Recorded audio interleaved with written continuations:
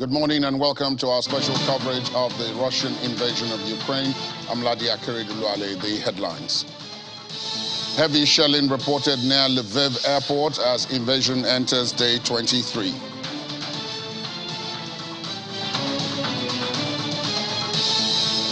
Australia and Japan impose more sanctions on Russia.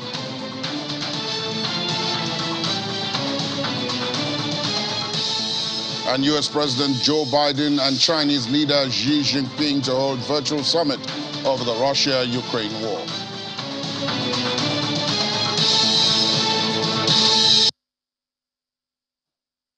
We start with the latest this morning, an airstrike hitting the historic city of Lviv. That's just the first since the war began more than 3 weeks ago now. At least 3 explosions were heard in the western Ukrainian city this morning, according to the Ukraine 24 television station.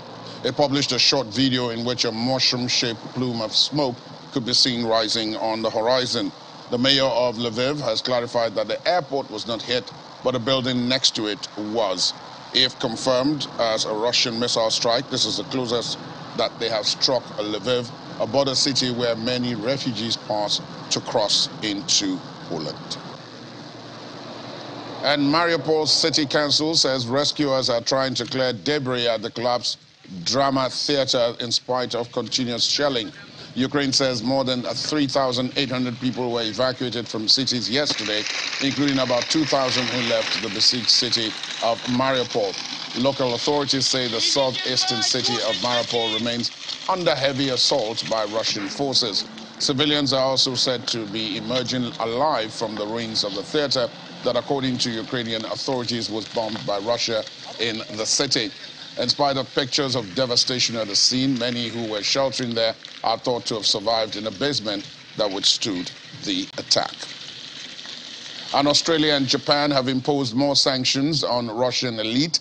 Canberra added Russian billionaires Oleg Deripaska and Viktor Vekselberg and 11 banks and government entities to its sanctions list. In a statement, the foreign ministry there says the inclusion of the Central Bank of Russia has Australia now targeting all Russian government entities responsible for issuing and managing Russia's sovereign debt. Meanwhile, Tokyo has sanctioned 15 more Russians and 9 organizations, including the state-owned arms exporter Rosoboron Export. And staying with Australia, which says it is working in close cooperation with international partners to increase sanctions pressure on oligarchs close to Russian President Vladimir Putin over the invasion of Ukraine. Sanctions on 11 additional Russian banks and government entities, and the majority of the country's banking assets are now covered by our sanctions, along with all of the entities that handle Russia's sovereign debt. Today's listing includes the Russian National Wealth Fund, the Russian Ministry of Finance. With our recent inclusion of the Central Bank of Russia, we have now targeted all Russian government entities that are responsible for issuing and managing Russia's sovereign debt. Those additional banks together account for approximately 80% of all banking assets in Russia. This continues our commitment to working very closely with international partners on imposing high costs on Russia, and that does include listing individuals of economic and strategic significance to Russia who have both benefited from and supported the Putin regime. We have, in addition to the 41 oligarchs and immediate family members on whom we had already placed targeted financial sanctions and travel bans, added 2 further individuals with links to business interests in Australia, Oleg Deripaska and Viktor Vekselberg. And in doing so, we continue that close cooperation with key international partners. These are important steps. I take advice from the Department of Foreign Affairs and Trade on the sanctions process. It has been a very intense process, as you can imagine, in recent weeks, not just here in Australia for both the Department of Foreign Affairs and Trade and my own office, but for our similar partner departments and agencies across the world. The due diligence that is required to be done in relation to the sanctions process is extensive. It involves significant detail and legal issues, and once that advice was received from the Department of Foreign Affairs and Trade, I was able to sanction both of those individuals overnight. Foreign Minister in Australia, Maurice Payne. The mayor of the Sumy region in the northeast of Ukraine has posted details about possible humanitarian corridors that could be opened today in the region. Buses and vans would be sent to towns to help transport people. There are 6 different routes, all of which lead to Poltava in central Ukraine. Sumy, which is close to the Russian border and front line, has experienced heavy shelling with power and water cut off in recent weeks. UN Political Affairs Chief Rosemary DiCarlo told the Security Council that more than 700 civilians, including 52 children, have been killed in Ukraine since Russia invaded 3 weeks ago. But she says the actual number is likely to be much higher. She told the 15-member council that the UN Human Rights Agency has recorded 726 deaths, including that of 52 children, and 1,174 people injured, including 63 children between the 24th of February and the 15th of March. DiCarlo, however, did not specify who was to blame. Speaking to the UN Security Council, the WHO Director General, Tedros Ghebreyesus, said the organization has verified 43 attacks on healthcare in Ukraine that have killed 12 people and injured dozens more, including health workers. Between 24 February and 15 March, the Office of the High Commissioner for Human Rights recorded 1,900 civilian casualties. The total consists of 726 people killed, including 52 children, and 1,174 injured, including 63 children. The actual number is likely much higher. Most of these casualties were caused by the use in populated areas of explosive weapons with a wide impact area. Hundreds of residential buildings have been damaged or destroyed, as have hospitals and schools. The magnitude of civilian casualties and the destruction of civilian infrastructure in Ukraine cannot be denied. This demands a thorough investigation and accountability. WHO has verified 43 attacks on health care, with 12 people killed and 34 injured, including health workers. In any conflict, attacks on health care are a violation of international humanitarian law. They deprive people of urgently needed care and break already strained health systems. Russia will be held accountable for its atrocities. There's only one way to end this madness. President Putin, stop the killing. Withdraw your forces. Leave Ukraine once and for all.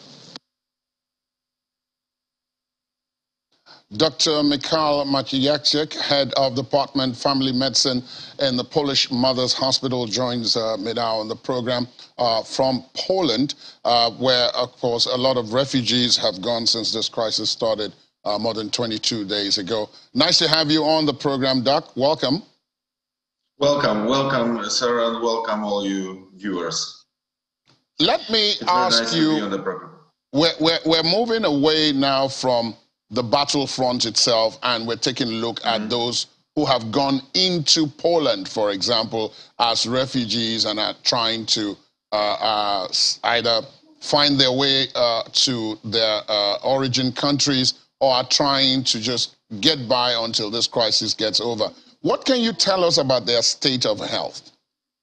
The situation at that point is that over 2 million people came to Poland as refugees. The country start to have problems with accepting more. We will do our best to accept everybody, but at that particular moment, we start to have some issues with health system, with accommodation for them. Most of those people stays at homes of Polish citizens. citizens. It's not like refugee camps or something like that. I have 2 or 3 people at my place at that time, and most of my friends have somebody as well. So from the point of view of housing, our capabilities are starting to block. From the point of view of health system, we are doing all that we can to support and to help the refugees. Most of them are children and women, and also very, very young children that need not only care that it's immediate, like injuries or sickness, but also vaccinations and that kind of stuff. It's under the Polish system is under big pressure now. Extra 2 million patients is a very big number for us, but we are trying to deal with that. Another problem is an issue with the language, because only part of the Ukrainians can speak English or Polish. Some of Polish doctors speak Russian as well, so the communication exists, but we are also fighting to find translators for the doctors. At that point, also there is an issue with vaccinations for COVID, because a major number of the refugees are not vaccinated, and daily rate of COVID in Poland is still over 10,000. For today is 11,500, I suppose. So the pandemic is still not gone. So we have two problems at the same time. But for now, we are trying to deal with all that. The issue is for the long term, because even if the war will stop within days or hours, the destruction and the humanitarian crisis in Ukraine is tremendous. Some we can see in the footage from Ukraine, but if you talk to people who actually escaped from there, it's much worse than we can see in TV. Some of the cities are completely ruined, nothing stands. So basically those people don't have a place to go back to, at least at that moment. So the situation is that we need to prepare for a much longer stay for the refugees, and probably for another wave, because from the night footage we see that the Russian army starts to attack western Ukraine, which was intact pretty much in past 23 days. And today Lvov was bombarded, and that will mean that all the people that actually escaped from eastern Ukraine to the western border, to the border with Poland, they will try and probably succeed in crossing the border to Poland, and we will have another group of refugees. Statistics count that probably we need to prepare for at least 4 million people. So we are halfway there, and from the point of view of healthcare, we have some issues, and we will have some issues. The good part is that the government is doing everything to put Ukrainian doctors into the system as soon as possible, at least to help their own citizens. So, Doctor, let me interrupt you and ask this though. Many of the 2 million people who have made it across to Poland, are you noticing that many of them are, apart from the fact that they are not vaccinated and they are adding to the COVID-19 burden that Poland is already carrying, are they coming across with injuries that need to be attended to, or are they with ailments such as hypothermia and other such ailments that are caused by extremities of weather and exposure to the elements? Are you noticing any of that? Definitely yes, but we are noticing a bit less of those problems because we are in center Poland, so they are getting to us through the different centers in the eastern border. So most of the people that need immediate help, it's getting it on the border or in Warsaw and cities closer to the border. So we are getting people who are exhausted, but most of them not injured because of war, and they are at least one day in Poland before they are getting to get help in my hospital.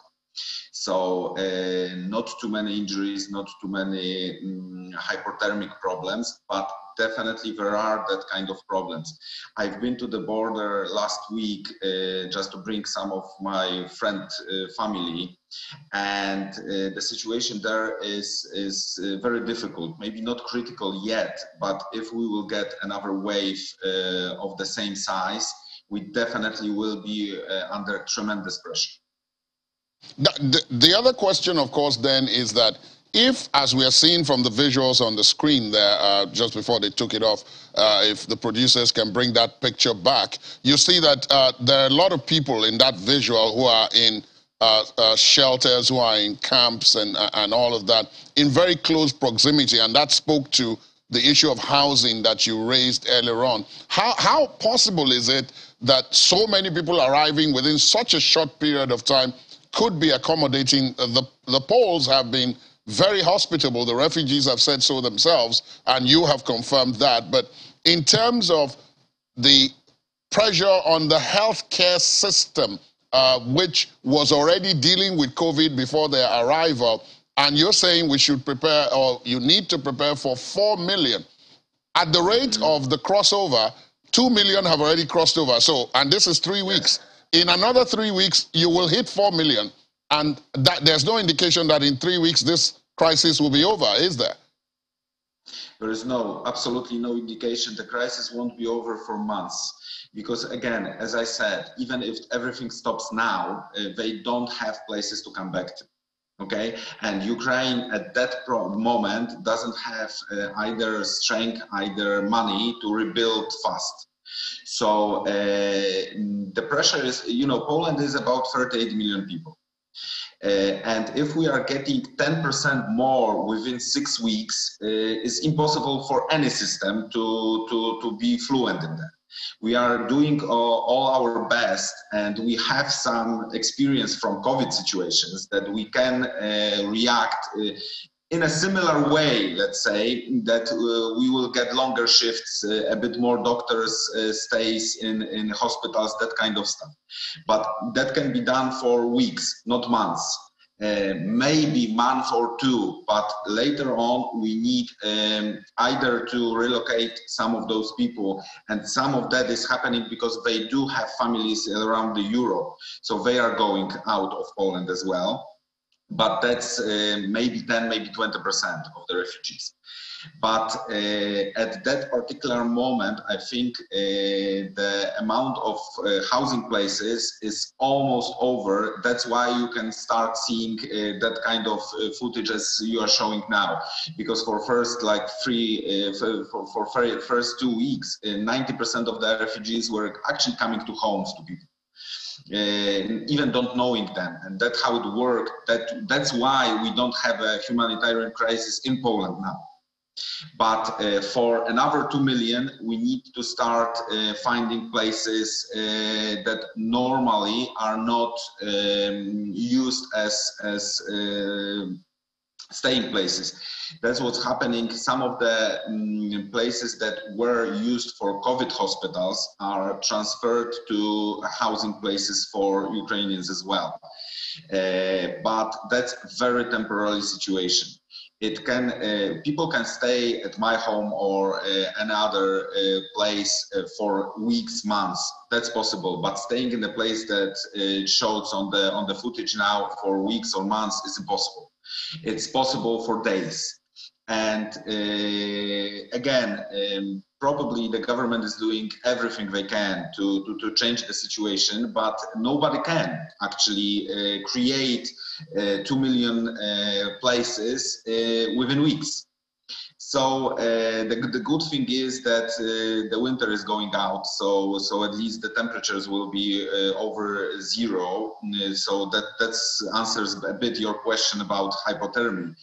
But still, we need housing. We need to create again a system probably of healthcare for them, because that's again 10% of our population. So we need to prepare for that, and we are trying to do all our best to sustain that situation. Dr. Maciejak, this is a difficult situation. We will be, of course, coming back to you in the days to come to cross-check to see how those numbers are rising and how Poland is coping. One would, of course, expect that the European Union and other such bodies would step in and assist Poland with resources to be able to cope with this, because Poland, of all the countries surrounding Ukraine, has received the most refugees within this period. But I want to thank you for your time this morning. It's not been a pleasure. It's been sad talking to you about this, but one hopes that things will get better. Thank you so much for your time this morning. Thank you very much for the invitation, and definitely I can be here again. Thank you very much. Thank you very much. We'll take a break, and when we come back, we will have the business side of things. What is happening to the ruble following yesterday's situation with Russia's debt. Please stay on this.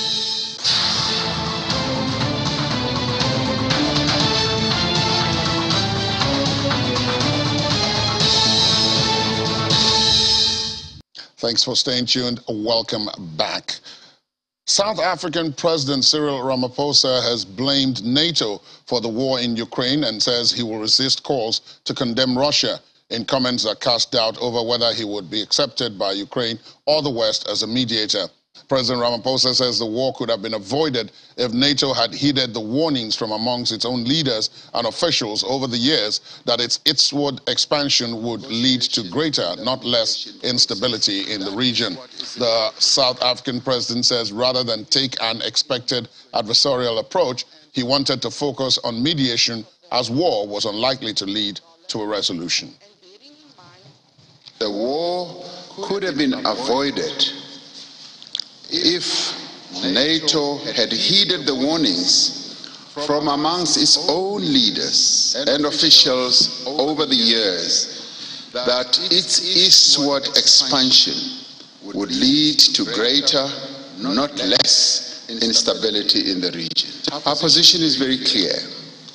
And I did say that there are those who are insisting that we should take a very adversarial stance and position against, say, Russia.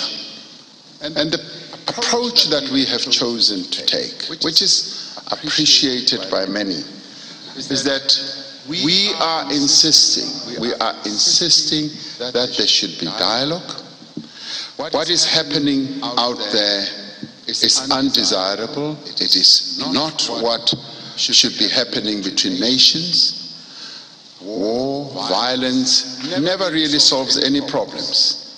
And it is for this reason that we say we would prefer and we insist that there should be mediation, there should be dialogue, and there should be negotiation.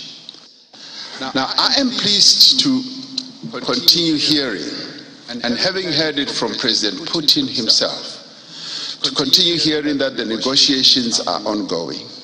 And they are making progress. Now, for us, this is an important development.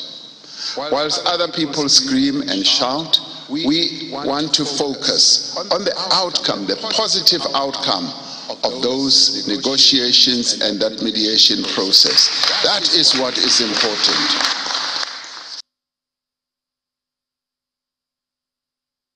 Oil prices extended their rally today at the end of a third volatile week of trade after slim progress in peace talks between Russia and Ukraine raised the specter of tighter sanctions and a prolonged disruption to oil supplies. Brent crude futures jumped $2.75 to $109.39 a barrel after surging nearly 9% on Thursday in the largest percentage gain since mid-2020. U.S. West Texas Intermediate crude futures climbed $2.93 to $105.91 a barrel, adding to an 8% jump yesterday. Well, Ini John Mekwa, our business correspondent, joins me to unpack this and other happenings along that line. Hi, Ini. Good morning.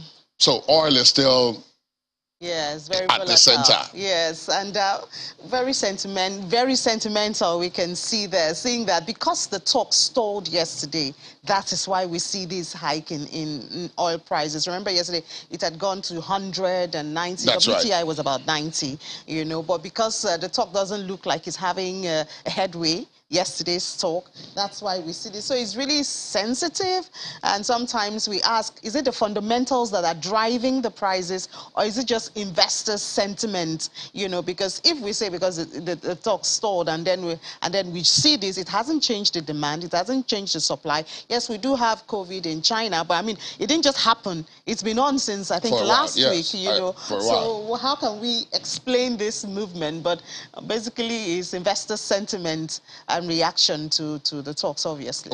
Would you say that is also the reason, I mean, investor sentiment, why, contrary to possibly all calculations, the ruble is strengthening? I had to read the story twice to be sure that I was getting the point. Yes, because it went from about 133 that the last time we talked about it to about 102. Right. But no, that's not it. So what happened is, in Russia, you know, most currencies are controlled. Nigeria's own is semi-controlled. Right. You know, they don't just leave the currency to the factors of demand and supply. In China, it is highly controlled. In Russia, it is also controlled. So what the government did on Monday, they did announce that they were going to change the exchange rate. So the measurements, the way they measure it. So they just announced it on Monday. They didn't say when it will come into enforcement. So most likely it has come into enforcement. And that's why we see it strengthening, you know, for that. Just between Monday and today, it's gone from 133 to $1 to 102. So most likely that new calculation rate has been enforced. That is why we are seeing that's what's because I mean the sanctions are still there.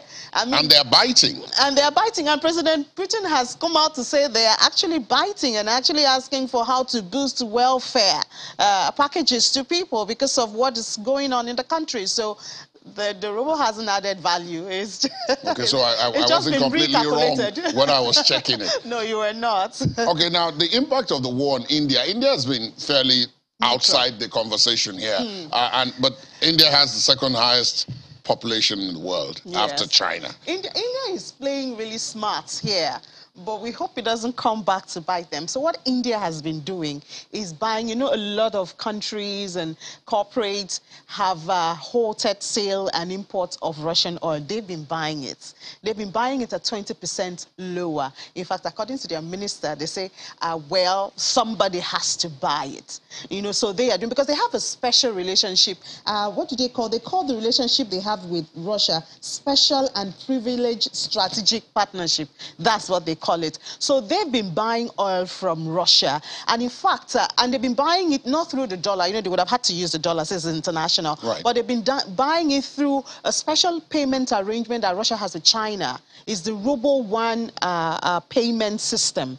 Okay. That's what they've been using to buy that. And of course, that boycotts or bypasses the sanctions. Exactly. That boycotts all of that. And furthermore, they are trying to even arrange the rupee-ruble arrangement so that it will even be much better. But I mean, you can be sure. So far, they've had a slam from JP Morgan. JP Morgan is an investment bank in the US.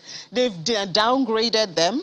So that means they're also getting a bit of sanction is coming there. But US and UK are telling them that, you know, they do a lot of export to the US. Right. Even though they have heavy imports from Russia and they export pharmaceuticals to Russia. You know, of course, it's the mainstay of the country. You know, so they're actually in a tight corner. Should they forego the relationship they have with Russia, or they also have a very tight trade relationship with US and UK, because US and UK are warning them that if this continues, then the sanctions might be coming for. I mean, remember what happened to China's market? Absolutely. Just by the sentiment that they're going to help Russia, you know, so without them actually having said so. Without them even having to say that. So not to mention India, that is already buying oil from Russia because it's discounted, and they are keeping their relationship and all that. We don't know what could happen if the West decides to come their way. The OECD, of course, is a club of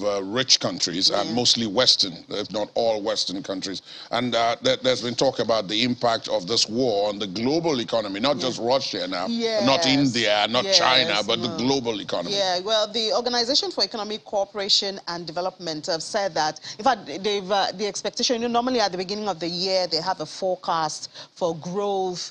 But the reality is that whether in Russia or outside Russia, in the West or in Africa, that forecast has been downgraded because of what's going on. Inflation is high now. UK released theirs yesterday. US released theirs like 2 days ago. It's high. That's interest rate. Right. And it's all to mop up inflation. In Nigeria, we know what's going on, you know, when you talk about inflation. And of course, that erodes the value of currency and living standard. So they are warning the world to get set, that it might be a tough one if this war continues, because the growth forecast has been downgraded.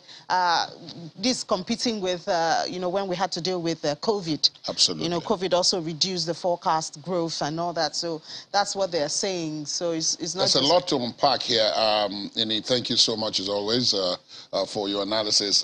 There'll be more details, as we always say, of all of this in the business programs of the day. Ladi Williams will be here at 10, and Ini herself will be here at 1:30 in the afternoon to unpack this and other developments as they affect business from the war in Ukraine. Thank you, Ini. Thank you for having me.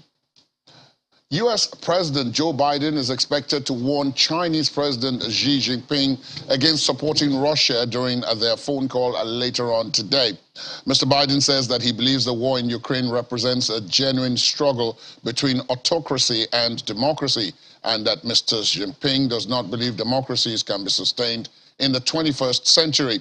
The two men are expected to discuss China's stance on Russia's invasion in a phone call. So far, the U.S. has said that China has a responsibility to, quote, use its influence on President Putin to defend international rules and principles. American officials think Xi is one of the few world leaders who might carry some influence with Mr. Putin. But he has so far refused to condemn Russia's aggression, and America is very concerned that China might help Russia with military equipment to use in Ukraine. Ukrainian President Volodymyr Zelensky has accused Germany of putting its economy before his country's security in the run-up to the Russian invasion in an address to the German parliament. Mr. Zelensky criticized the German government's prior support for the Nord Stream 2 pipeline project meant to bring natural gas from Russia in his speech. The president had said Moscow had used Europe to finance the invasion, and the sanctions since imposed were not enough to stop it. Ukraine and others had opposed Nord Stream 2, which Berlin has currently halted, warning that it endangered Ukrainian and European security. Heavy black smoke billowed over the city of Kharkiv after Russian missiles hit new targets. A street market in Moskovsky province, western part of Kharkiv, was on fire after being hit. There were no reports of casualties. The market has been closed since the start of the war. The heavy bombardment has destroyed buildings, killed hundreds of people, and forced thousands more to flee their homes. The U.S. House of Representatives overwhelmingly backed legislation to remove most favored nation trade status for Russia and Belarus over the invasion of Ukraine, paving the way for higher tariffs on imports from those countries. The Democrat-controlled House voted 424-8 in favor of removing the Permanent Normal Trade Relations PNTR status, the latest congressional efforts to put economic pressure on Moscow. To become law, the measure must also pass the Senate, The Senate Democratic Majority Leader Chuck Schumer says it would move through the Senate quickly after approval by the House. The move to revoke Russia's status at the World Trade Organization is also being coordinated with similar efforts by other G7 democracies. It would automatically raise U.S. tariffs to non-WTO rates for imports from Russia, and it authorizes U.S. President Joe Biden to proclaim higher tariffs on products from both Russia and Belarus.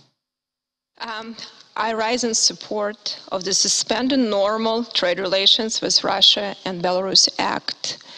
And it's very important to highlight here that we do include Belarus in this act. Unfortunately, under leadership of President Lukashenko, Belarus allowed Russians to place ballistic rockets and shell fellow Slavs, Orthodox Christians in Ukraine for weeks. People of Belarus need to understand that their leader is part of what is happening in this genocide in Ukraine. And we cannot create a loophole where Putin is going to use Belarus to funnel money through them. That is a very important legislation also to send a message to Putin and his allies that the West is serious. It's not a temporary thing. They cannot just go kill a bunch of people, destroy cities, kill women and children, and then go back and have business as usual. We're taking a look at some sports, as we always do. London-based equity firm Ethel Partners have become the latest bidder for Chelsea, submitting an offer in excess of £2 billion. According to sources, the proposal includes an immediate £50 million investment to guard against the club becoming insolvent as it continues to operate under a strict license following the UK government's decision to sanction its owner, Roman Abramovich, over his alleged ties to Russian President Vladimir Putin. The New York-based merchant bank Rain Group, appointed to manage the sale, have set a deadline of 9 p.m. today for the final submission of bids. The UK government will need to grant a license to allow a sale of Chelsea to be completed, but the Department of Culture, Media and Sport have indicated they will likely approve any such applications once the preferred bidder has been identified. Well, let's take a slightly more detailed look now at the issues that have arisen with Chelsea and the bringing of politics into sports, particularly as it relates to this war in Ukraine. I'm being joined by veteran sports commentator Yomi Kuku. Yomi, nice to see you. Lad, it's good to be here. Now I'm a veteran, really? Yes. Yeah. All your hair is white. Oh, okay, that makes me a veteran. Really. Good. I want to start with the comment you ended with the last time we spoke about this, which is that a bad precedent is being set. Absolutely. With the introduction of what you'd call politics into sports. Exactly. At that time, it was the Paralympics and the expulsion of the Russians and the Belarusians, and now we're talking Chelsea, which is being put up for what some have called a fire sale, which was completely unnecessary. Very, very unnecessary. First and foremost, I need to make it very clear. No sensible person should like a war. No sensible person should support violence. And no man with red blood cells running in his body should, support whatever is going on in Ukraine. But the fundamental thing, which maybe you permit me to digress a bit, was said by the South African president. Why is everybody thinking just one way? Why are we not looking at allowing other people to also have a fair idea of making propositions about finding a mediation platform for this? Why is everybody so concerned about Ukraine and Russia? Is because of the nuclear armed, that they've got arsenal that they've got, both nations. But now when you look at it basically, everything the allied countries or forces or NATO countries we're talking about that they have alleged Putin of being exactly what they're doing now. If you dissent now, you're more like a pariah. The other day we saw online the way they came at, some Chelsea players like Frank Lampard. He was giving just a basic media conference and then the Russian thing came in. And like, what's your relationship with Roman Abramovich? So now it's a crime for me to even take a selfie with Ladi in case you do something that is wrong with channels now. So I'm like kind of culpable. When did the standard become that? As a way of operating with people. They're going just out of the way to show what Fela talked about, the uprising, bringing out the inhumanity in everyone. And that's exactly what we're seeing. Nobody's looking at what Russia is saying. Nobody's looking at the everyday Ukrainian who are innocent of all these bickerings and the politics. Nobody's looking at the Chelsea players who are going to be affected, the businesses. Okay, some years back, you were saying Roman Abramovich brought in some monies from the mob or whatever. But you collected the monies. And now you've got a problem with Russia, so you must collect all his resources back. And you're still allowing other nationals to come and invest in your club football. I don't know if any sensible person will still do that, knowing that I'm a Nigerian, for instance, I've got multi-billion pounds, and then I want to invest my money. And I look around and I say, oh, what they've done to Roman Abramovich, they're still likely going to do to us in case Nigeria is having an issue with the UK. Or with the US or any of those. You're setting a bad precedent. People have lost their minds completely on this issue. And it's either you are condemning Russia and they say, oh, you're part of us, you're humane. Or you're saying, no, I don't see it that way. And they say, oh, you are inhumane. Who creates the standard? Who is telling us how to behave? And you telling us how to behave, what have you done in the past? The records are there. We're seeing it. And then you go coin some words, cancel culture, whatabouting. All those things are meant to impugn on the integrity of critical thinking, which has been the hallmark of a civil society, which they are already abandoning. And nobody is telling them. And people say, oh, you have to be careful what you say. What am I going to be careful for? I drove myself all the way down here. Who tells you? It's a privilege to be here. It is. Every minute counts because it's a privilege. That's right. Yeah. Yomi, we'll take a short break at this point. We'll be back because I still want to ask you, I want to zero in on Chelsea because there are other things involved. You mentioned them very briefly when you talked about businesses. There are very many businesses associated with football clubs that nobody is mentioning and who will be affected by this. We'll talk about that after this break.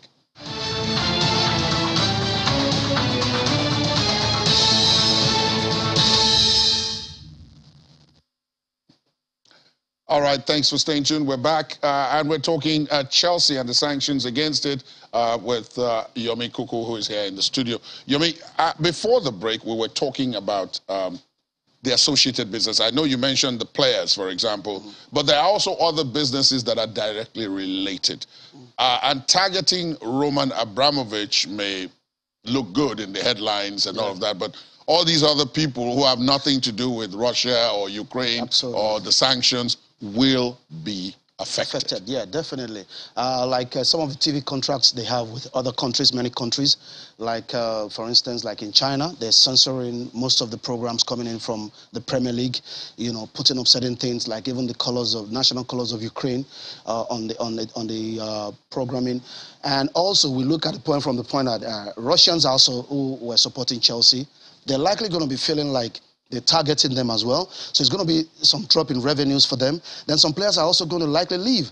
Not all the players support what is happening, and some feel that there should be a mediation point. And they're likely going to be like, okay, you're targeting just Chelsea. And many others would now start looking at it from the point that, do I have to sign for a team that has a foreign backing? You have the stock also rising, going up and down. And basically, now limiting the opportunities for Chelsea to be able to sign players, to be able to give them their dues and all that. Yeah, they say the salaries are going on. £28 million spent every month for salaries and operational costs and all that. Now, these monies were given by Roman Abramovich. So where are they going to be raising the monies? You have some players who are supposed to have signed up their contracts, renegotiations and all that, renewal. Definitely they're going to leave. They don't want to stay in a team where you stand and somebody's asking you, you took a picture with Roman Abramovich. That's a sin. And you have to say, okay, I've repented. Nobody wants to do that because they're basically coercing everybody, intimidating everyone, and making sure that to say that you either say it, we gaggle you, or you don't say it.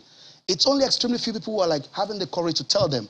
And see, again, they've gone as much as also letting people know that investing in UK business is risky. They've proven it. You don't have to say it. Now, all the Saudi money is coming into Newcastle. They know the day they have a problem with Saudi Arabia regarding human rights. For now, they don't have, because they need oil. The oil price is going up and up. The British Prime Minister was in Saudi Arabia. He was talking about oil. And he came out and pretended, oh, we talked about human rights as well. The day they were done with Saudi Arabia, then they're going to come at it. So all these other people are going to be holding back their monies. And when they hold back their monies, it means investments in football will shrink. And once it shrinks, the opportunities that widens the business sphere will begin to shrink as well. Because people will begin to see like, okay, sports is no longer neutral. It's now politics. So anything can happen. Everybody begins to move and say, I go into my normal proper business and then do my thing and then go my way. So now the precedent they're setting is bad for sports business, is bad for sports administration, is bad for everything that sports has always been for, which is the Olympic truce, neutrality, getting athletes to understand that they could be of different color, they could be of different language, religion, whatever they believe in, but it's still one people doing the same thing. And, you know, looking at the Olympic Games, the last one, the Paralympics in Beijing, and then seeing the Russian what I was going to ask you about next. Yeah, the Russian athlete and the Ukrainian athlete, like, you know. That's them in the visuals returning back with nothing and without participating. And that's not fair. I can tell you, most of these Russian athletes you're seeing, a lot of them don't support Putin. They also suffer, from everything going on in Russia, because you can't speak. Who wants to live in a society where you cannot speak your mind? Nobody wants. And then you're now punishing them. That is collective punishment. The same thing you have accused other people of doing. And I want to seize this opportunity. I hope maybe one or two people, you know, like stray into this our argument and look at what Mr. Cyril Ramaphosa is saying, that we need to look at mediation. That is the next step. Everybody's supplying Ukraine weapons. Everybody's supplying Russia weapons. They're the ones escalating this. This thing could have been avoided. We all know what it's all about. It's about NATO expansion. We should not be pretending. It's about somebody feeling insecure. It's about you not taking the same thing you're giving to someone else. And if they're expressing those fears, don't throw normal people, innocent Ukrainians, into troubles. Innocent Russians who have invested money in maybe the very day that Russia invaded Ukraine, there were some Russians who were planning to go to Kiev, to Kharkiv, to go and do business. They have invested millions or hundreds of rubles or whatever. Today, that's a loss. They're not thinking about the larger society. And this is the problem with the political class globally. They just want to continue to maintain their hegemony and dictate to people. And listen, we're just going out of a pandemic. The whole world is in distress. You don't even want to allow even a Putin, and just indulge him for a few minutes or a few years, and we get over this. This is immoral. This is the point I'm trying to make. It's not that I'm saying I'm anti-US or anti-Russia. I don't have any business with them. Anyway, for me, from day one, I'm a non-aligned person. If we add the non-aligned movement as we speak, maybe Ukraine will be part of it, and they won't be in this trouble. Because you have to make a choice to be with the capitalist, the communist or the capitalist. Because that was the ideology then. Right. But what we're seeing right now is that just two superpowers, not even based on ideology, because Russia is already a capitalist nation, and America is. So what are we fighting over? It's supremacy of two people. It's a proxy war Ukraine has found itself. And it's very unfortunate. And quite a number of people have said that. Yeah, it's a proxy war. Because again, they're fighting in Ukraine and everything is now decided in the US Congress. What is going on? Now everywhere, even in Nigeria, we can't even buy diesel. We can't buy fuel. Everything is going up. You're putting the old world under distress. And then the Ukrainian president keeps saying one thing. It is World War III. It is World War III. Because Ukraine is fighting Russia, so everybody must go down. I personally do not agree with this. Even if you put a gun to my head, I'll repeat it. I don't agree to this. All right, then, Yomi, I want to thank you very much. There'll be, of course, other sporting issues. We'll be back to talk about this sale when eventually it goes through. Right now, I understand the bids are closing at 9 o'clock tonight. Somebody else's money, right? Exactly, and most of these are outsiders, actually. Exactly. So the lesson from what you said, maybe it's not being learnt yet. Stay in your country and invest your money and energy in your economy and stay right there. They call it nationalism, but Chinese people learned from that, and that is what has helped them. They will tell you it's a global village. It is not. And we have seen it as it's not a global village. You can go after some people because the system is skewed. Yeah. Thank you double very standard much, comes Yomi. in, and that is it. Thank you very much, Yomi. As always, analysis, a lot of food for thought. Thank you so much for being with us. It's a pleasure to be here. Ukrainian player, that's still talking sports, Andrei Yarmolenko was again the hero for West Ham as his extra-time goal knocked out Sevilla and sent the Hammers into the European League quarterfinals after a 2-0 victory on the night and 2-1 on aggregate. He gave his shirt to a fan with the Ukraine flag as he celebrated the win. It was Yarmolenko's second goal in as many games for West Ham since his return from compassionate leave following the start of the war in his native Ukraine. The Ukrainian now has 13 UEFA Europa League goals, the second most of any Ukrainian player. Yarmolenko had been granted compassionate leave after Russia's invasion of Ukraine and missed West Ham's 1-0 loss in the first leg in Spain due to illness.